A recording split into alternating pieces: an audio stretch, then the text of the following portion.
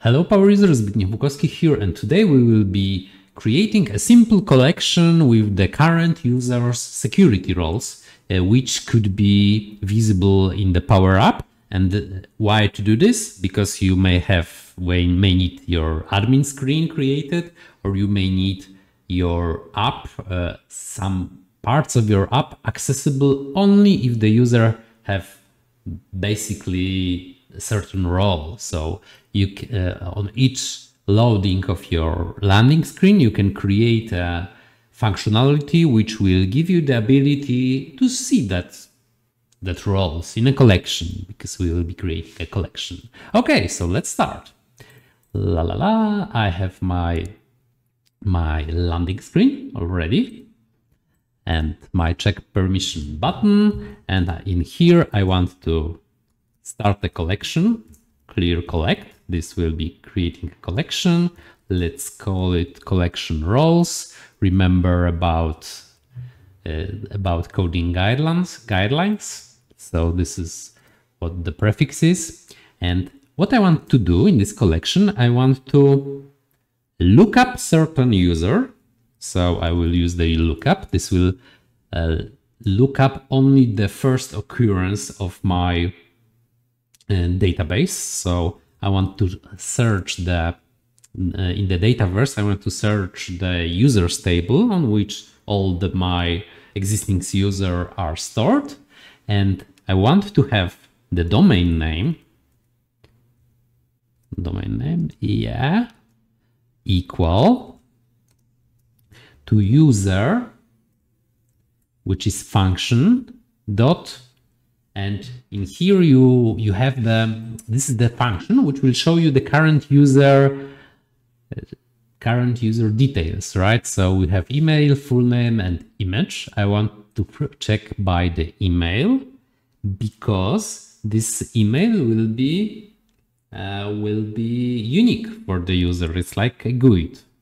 And then I want to check, oh, this will be a big data table. I want to go to, I always forget how you call it, so we'll need a lot of scrolling. Okay, security roles. As you can see, those are the columns which are connected with the security roles. So here I have the security roles and system roles association. This is the correct name of the table where security roles are stored. And when I find this lookup record, I find also the names of the security roles which are associated to it. So I need to close the lookup, to press the dot, and then I will have the name. Sorry, here.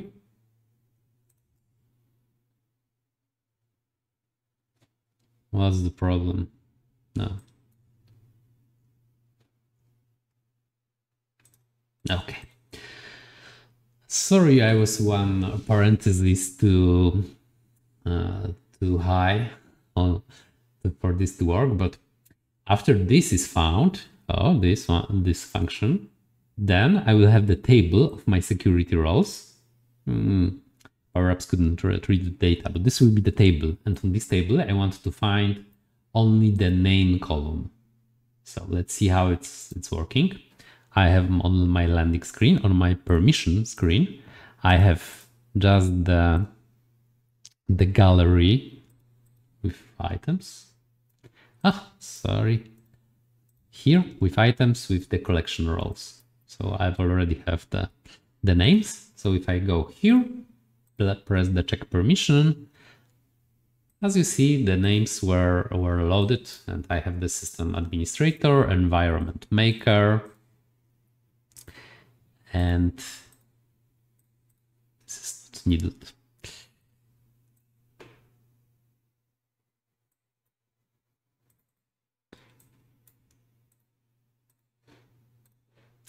I have the system administration, the environment maker, and the basic user. So this is working. Okay, so what I want to do with this? With this, I want now to create some kind of check whether the part of application should be visible or not. Let's create the 3 buttons. Let's go to the visibility. Visible, and if visible should be true if let's clear this. Visible should be true only if sorry, let's start with admin. System administrator in collection roles. So is it visible? Let's change also the text to visible for admins. Okay, cool. Sorry, let's copy this like this, and with this I want to go to the visible and go with the environment maker in roles. Visible for environment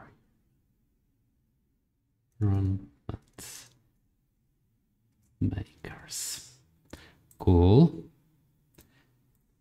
And this will be, of course, visible for basic users. Cool. So now, oh, sorry, this will also need the visible update.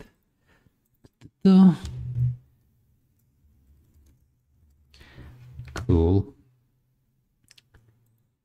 Up. Okay, so we have a situation, the perfect situation, in which I have all the roles which is needed for this. But you would ask yourself, is it working for the other users? So let's publish this. I have already a user which is only a basic user, visible in my application. So this is my test suite. Let's publish this version and let's check. Publish up.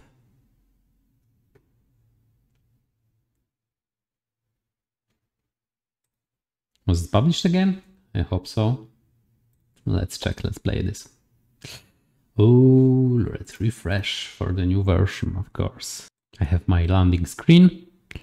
And as you can see, sorry, this user had environment maker and basic users. So basically those 2 buttons were visible for him, but not the admin button, which is created and visible for me, of course. But this functionality is working, right? So if I will drop the environment maker for my user, then of course the application will be not, the button will be not visible for this user. So this is how it's working.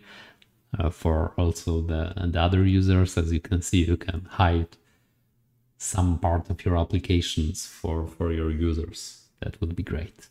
Okay, that's working. So hope that was helpful, and if yes, then you can sub, like, etc. I have many other videos on my channel, including Powerapps, Power Automate Desktop, Power Automate, etc. So feel free and enjoy the free knowledge. So see you, Zbigniew Lukowski out.